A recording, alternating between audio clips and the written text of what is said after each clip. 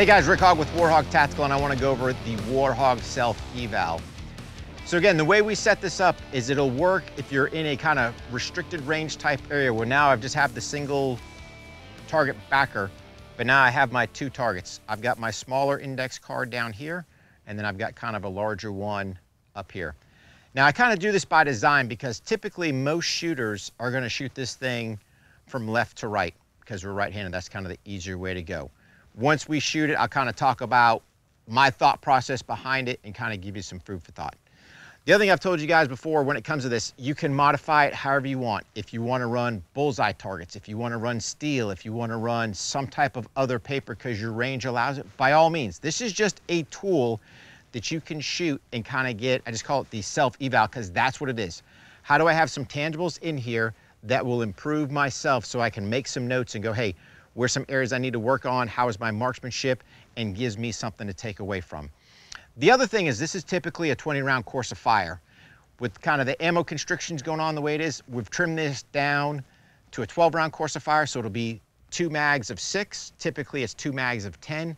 So again, could you tweak it down even further to 2 mags of 4 if you wanted to? You could. You lose a little bit in there, but again, I understand you've got to kind of make things work with what you have for training available. So we're going to go ahead and put this thing down at 5 yards. The other thing too is typically you can start from either the holster or the ready position. I usually start at the ready just because that's where I have my students at, and this is something I'm trying to replicate for them so they can duplicate this when they actually go home and are training on their own. So let me go ahead and put this target down. I'll load up, shoot the drill, and then we'll come back, we'll talk about it a little bit. So again, like I said, I've got 2 mags of 6, so I'll go ahead and conduct my War HOGG administrative load to make sure we're good there. So I draw my pistol out, drive it out. Yep, my dot's good. I lock my slide to the rear, secure my first mag. It's going in, slide forward. Once it's good, I sit there and do my War HOGG check and make sure I'm good. So again, it's critical that you sit there and run some type of timer because we want to use the timer because this gives us our tangibles, and then when we obviously shoot it, that'll give us some type of score there. So we'll go ahead at the ready position.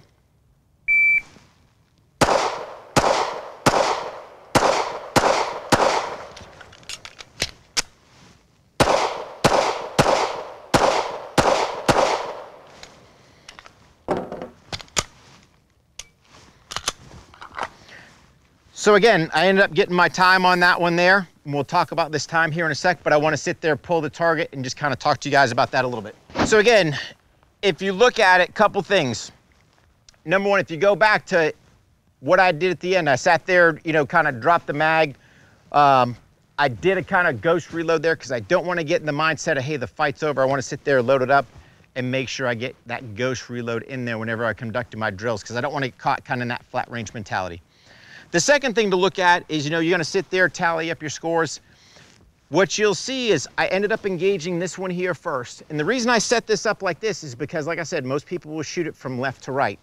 But if you're looking at it from a self-defense aspect, this is my larger target, which probably means that is my threat or the closer threat to me. So I want to engage this one first. Same thing, 1, 2, conduct the mag change, come back to 1, and then hit 2.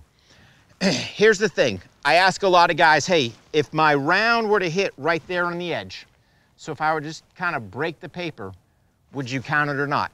And this is a question you're going to have to ask yourself. So I will just tell you this. For me, I don't. So if I sit there and it's right there breaking the edge and it's not a good, clean, solid hit, then I'm not going to count it. I want to hold myself to a higher level. And then what I can do is I can take my pro timer and I can sit there and I can kind of just work my different times. I can look at these times as my tangibles where I can sit there and go, hey, here's my split time as far as on the bigger target. Sitting there, hey, what was my magazine change time? What was my index going from one to the other? So I've got all this data here that really what I want to do is take it, write it down, put it in my training logbook, and if I've videoed this as well, now I've got tangible data that I can take back and go, hey, where do I need to improve? How can I fix it? And I break it down incrementally. Hey, what was my draw to first shot? Or what was my presentation of first shot? How well were my splits on this larger target, on this smaller target? How quick was I going here to here? And how quick was my magazine change? I could add a tack magazine change in there if I wanted. So there's a variety of things that I can do with this one drill, but really you're determining what it is. But take that time and break it down. Just don't go, oh, my time was X. We get so wrapped around the overall time, but we never look at, hey, how can I make those minute adjustments to make things better? Use the timer for that. Use kind of this drill as a tangible that you can put in your training notebook. And like I said, whether you're doing a 3-round per target, whether you're doing a 5-round, heck, if you got to go down to 2, I get it, but at least we're doing something for training. Write the number of rounds you're firing, kind of what your score was, and this gives you tangibles to go, how well am I improving on my firearms training?